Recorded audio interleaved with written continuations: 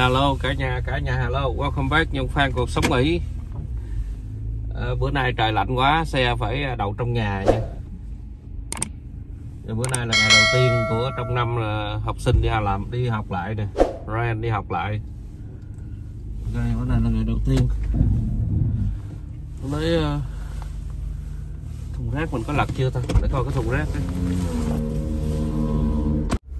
Ok, bắt đầu lên đường. Bữa nay nhiệt độ rất là lạnh, và trong tuần này coi như là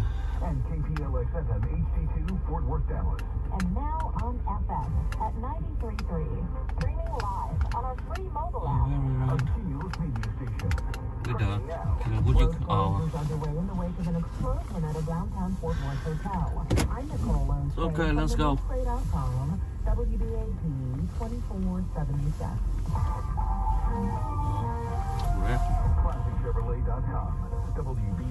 Gió nó thổi rác bay tùm lum. Gió thổi lớn lắm.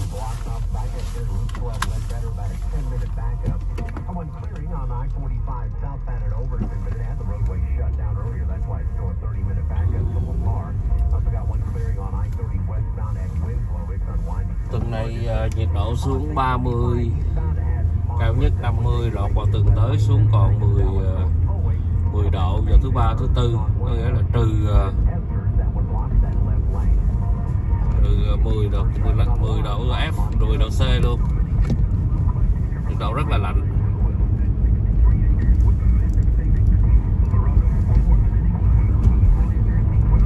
Thật sự nói ở đây may mắn, chứ nếu mà ở đây không có chiếc xe không có cách nào đi làm được. Không có điều kiện cho mình có cơ hội đi làm. Học sinh thì học mấy cái này mai mốt đông đá hết, nước kiểu này là không được.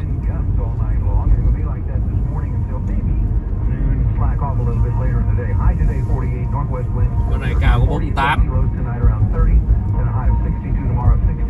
tối nay 30, mai 60.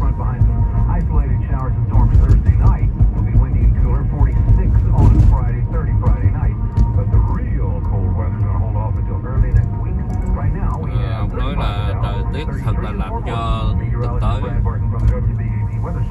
An investigation into what caused a massive gas explosion at the Sandman Signature Hotel in downtown Fort Worth Monday afternoon is underway. The blast injured 21 people, one critically and four seriously, as the area was left in disarray. Aaron Beatty says he was on the 11th Ga floor nổ of ở the khách sạn ở Fort Worth kìa quý vị, 20 mấy người bị thương.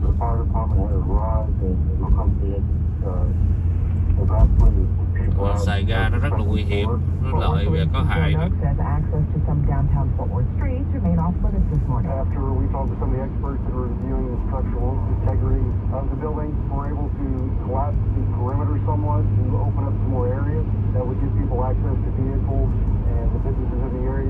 President Biden stopped in Dallas Monday to attend the wake of the late former Congresswoman Bernice Johnson. The wake was held at Concord Church, where President Biden met with Johnson's family in front of her casket.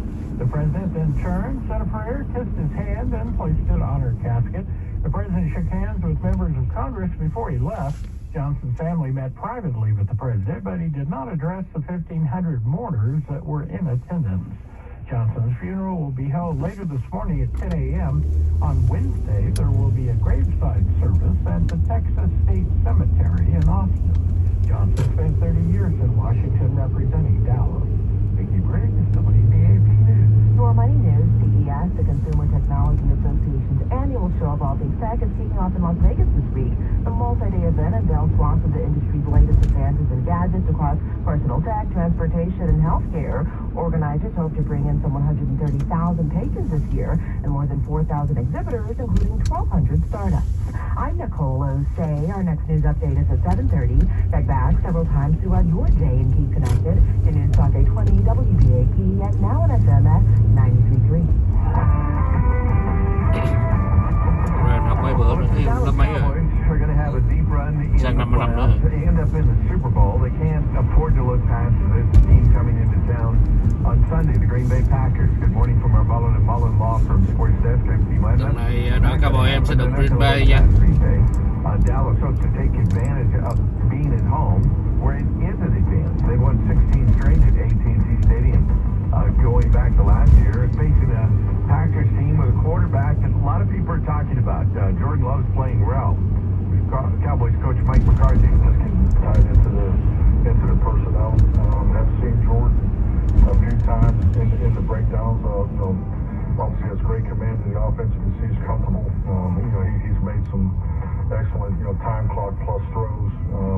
I have noticed that. And it's a great story. Jordan Love steps in after they lose their former quarterback. Brett Favre goes to, ends up, not Brett Favre, Roger. ended up with the Jets, and Roger. Quinn defense expects to be challenged, trying to chase down Love. Quinn, by the way, could be on the move. The Commanders, the Panthers, and the Chargers have all asked for permission to talk to him about being their head coach after there were a lot of changes over the last 24 hours. Last night here on WBAP, Michigan. They are the champions of college football 2023. Nobody better. 15-0. Chris Fowler with the call on ESPN, where Michigan topped the Washington Huskies 34-13 to win the national title. Washington was riding a 21-game winning streak going back to 2022, but they didn't have the horses to keep up with Michigan down in Houston. Knights won by the Stars last night, on the road last night in St. Paul, Minnesota. Michigan với Washington rồi tối là National. Michigan thắng đậm. Up with a 4-0 win playing on the road. That's your Texas sports. I'm working on a sport station too. WBAP salute Arlington. Arlington, thanks for listening today to News Talk 820 WBAP and now on FM Yeah, I at had two talk shows on my radio station.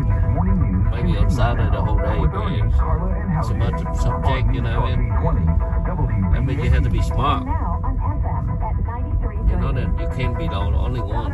You know more than one thing. Continues on this busy Tuesday morning. We are so glad to have you with us. We're learning more about the Alaska Airlines debacle that happened over the weekend. More information is coming out on that scary ordeal, Monty. Yeah, I guess they said that there might have been some warnings that this door was going to actually blow out before it blew out. And that's kind of a big deal if they suspected that this could have been an issue going into it. The jet had been prevented from making long-haul flights over water. NTSB says missing section of the plane has now been found in the back garden of a Portland teacher. We were desperately trying to get that guy today, by the way. We wanted to do an interview with him. No one was hurt in Friday's drama, but after losing a large part of the fuselage of the plane, that Boeing 737 MAX 9 made a safe emergency landing and returned to the departure city in Portland. I think it was only a few miles out when this happened. Máy bay mà cái cửa xúc ra mất cái cửa.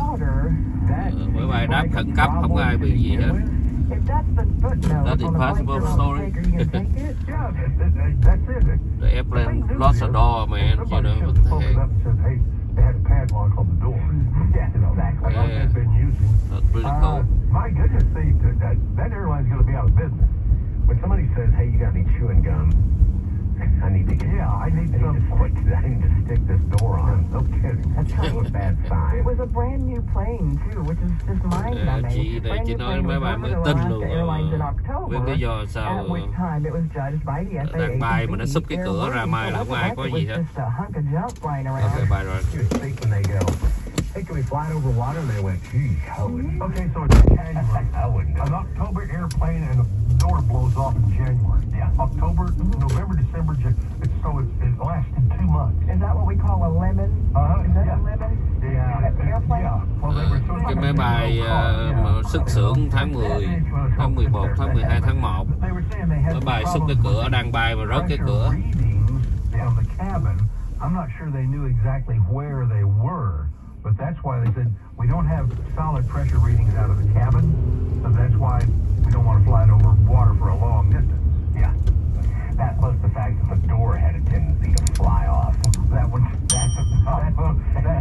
think those two things are related. Yeah, I think you may be right about that. Đang bàn về cái chuyện mà máy bay xúc cửa đó quý vị. Cái áp suất rất là cao, nhưng mà ở buồng lái không biết cái áp suất nó như thế nào. Phi công không dám bay qua biển, qua vùng nào có nước.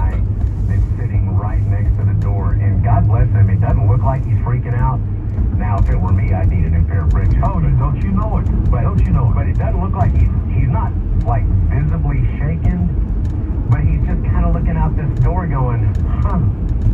There was a door. Well, this is why exit row people should all be drunk. Exactly. I was so calling that earlier. I was like, "Stewardess, nói về vấn đề mà máy bay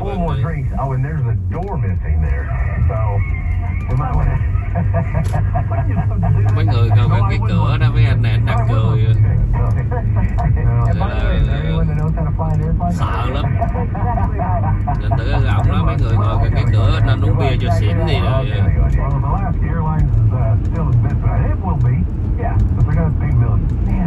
And Boeing's coming under a lot of heat. Yeah, as they should. Yeah, this may be as much of a Boeing issue as it is an Alaskan Airlines issue. Subcontractor in Wichita. Cái máy bay Boeing nha, mà của hãng Alaska thì chắc chắn là bữa nay stock của Boeing sẽ rất thê thảm.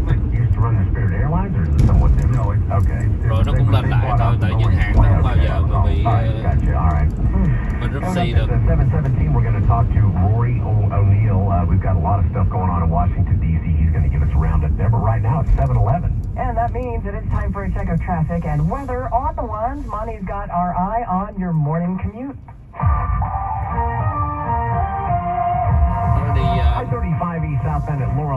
Nó đi máy bay mà ngồi ở cửa đó. Có một lần em đi về Houston, bị trễ chuyến bay, mình phải đai chuyến kế tiếp thì không có còn ghế, họ phải xách mình ngồi những cái ghế mà cơ như ghế tạm đó.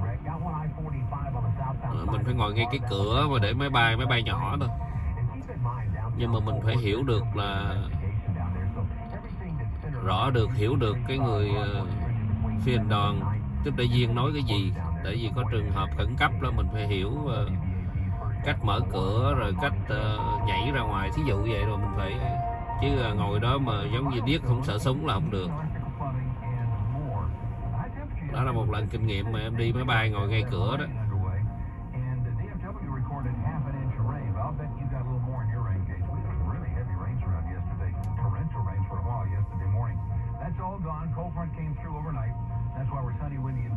Ngày hôm qua ở khu vực em mưa rất là lớn, một lượng nước khá lớn. Nhưng mà đi hết rồi, giờ đem hơi lạnh về, không khí lạnh rất là lạnh. Tối hôm qua gió khoảng chừng 20 mấy cho tới 30 mile một giờ, nó đập phạch phạch. Cái nhà kính của em thấy điều nó dở đi, không có cảm giác như vậy.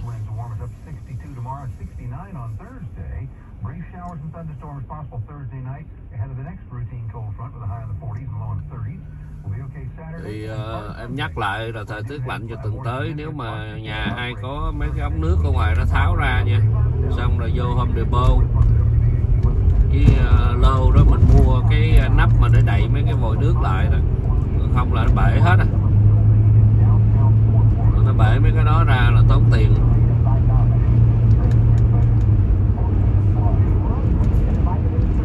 Tháo nó ra rồi lấy cái miếng mút úp nó lại cho nó qua từng này rồi mới nói chuyện được, chứ không là bể hết.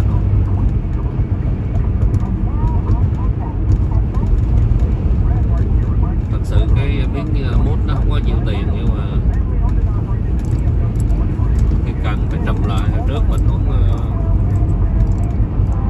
nghĩ là nó không đến nổi, nhưng mà nó bị rồi, em có bị rồi.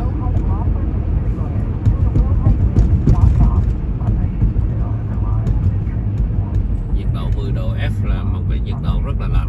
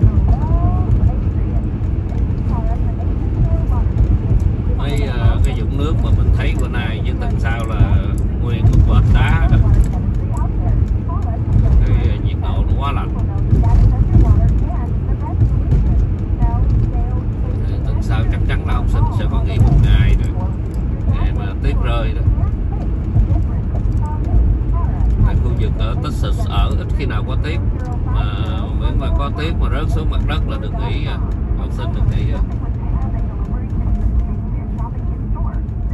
Khác với miền Bắc tiết tới nóc nhà vẫn đi là tại vì đó là cái điều kiện sống trên đó buộc phải vậy. Nhưng người ta có kinh nghiệm, người ta lái trong tiết đá rồi. Ở đây không có kinh nghiệm, nhiều khi có tiết có đá xuống không cần nhiều, chút đỉnh thôi cũng có thể gây tai nạn rất là dễ dàng. Tại phần đông là bà con chú bác mình lái không có kinh nghiệm về tiết. Mấy người mà ta lái chuyên nghiệp về tiết nghe mình nói thôi, nhưng mình cũng chưa phải dùng ở miền Bắc. Khi thấy đá tiết là không được đập thắng nha.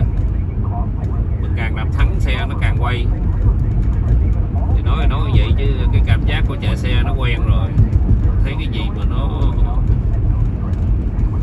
nhích hay là nó làm cho xe mình khó chịu là mình lo mà đập thắng. Đó là cái bản chất mà phản ứng tự nhiên nữa. Hoặc là mấy anh nhấp rồi nhấp nhả đó để cho nó có cái độ ngừng từ từ. Cái vỏ cao su mà nằm trên miếng nước đá này nó không có ma sát được, là khi mình thắng lại là xe nó quay. Mà khi nó quay nó có cái trớn nó đẩy thì tự nhiên nó đẩy như là chơi pate vậy đó.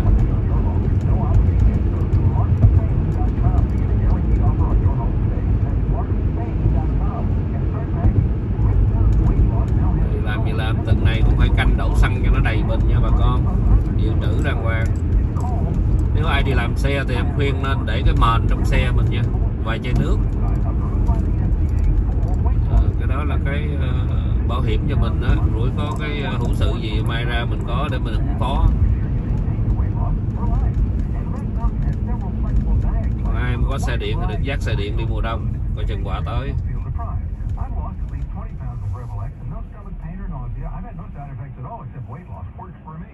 Something else you need to know. Revelex is a full-strength daily tablet, not a shot. So that means no weekly doctor visits, no needles, just results, and at half the price. And no trips to the pharmacy either. Revelex semaglutide is in stock right now, shipped directly to you. But you do need a prescription, so schedule your appointment with Red Mountain clinical staff today. Just dial pound 250, keyword Red Mountain Weight Loss. That's pound 250, Red Mountain Weight Loss. This report is sponsored by Johnson U.S. Tax Assist. Home of the money today guarantee.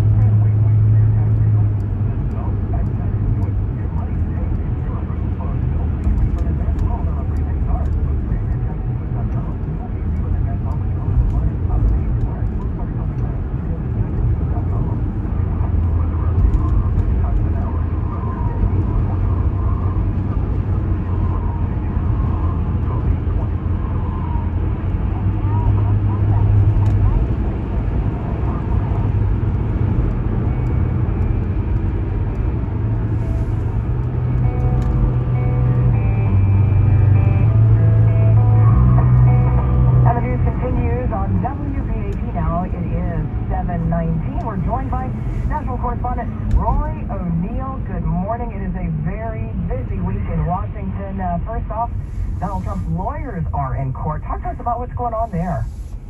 Yeah, and the former president will actually join them in the courtroom. This is not a jury trial. This is an appellate hearing. So it's just a 3-judge panel hearing legal arguments over the decision by Judge Tanya Chutkan to dismiss Trump defense request to toss out the federal election interference charges that were filed against the former president.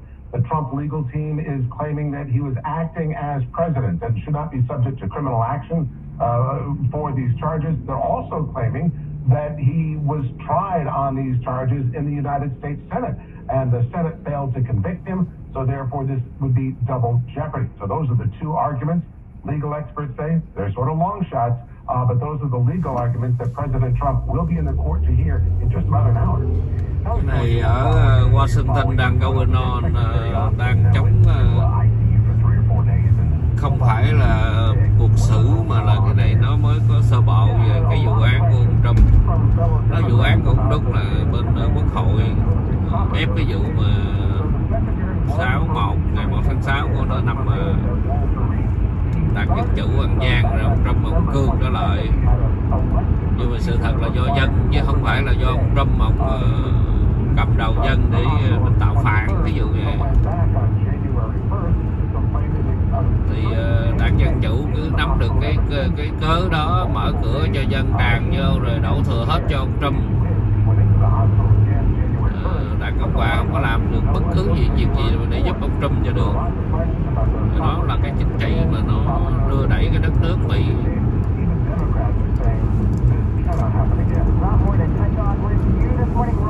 Đưa đẩy đi tới một cái chiến sự mà không cần thiết phải vậy.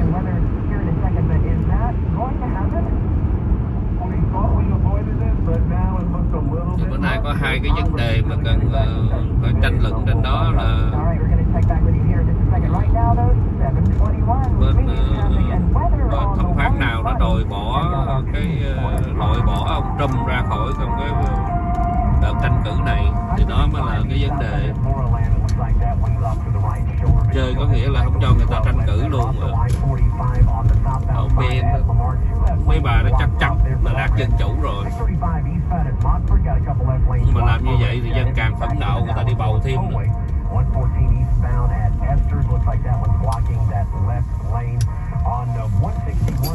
Thì chắc chắn là phải đi bầu cho ông Trump rồi, tại vì mình thấy không đối xử không công bằng với cái người mà bị thiệt thòi.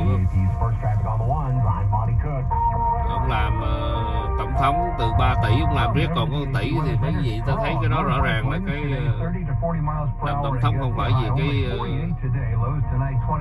lợi mà giàu có của ông Trump mà ông hy sinh thật sự. Ok, em tới rồi, em xin tổng chào.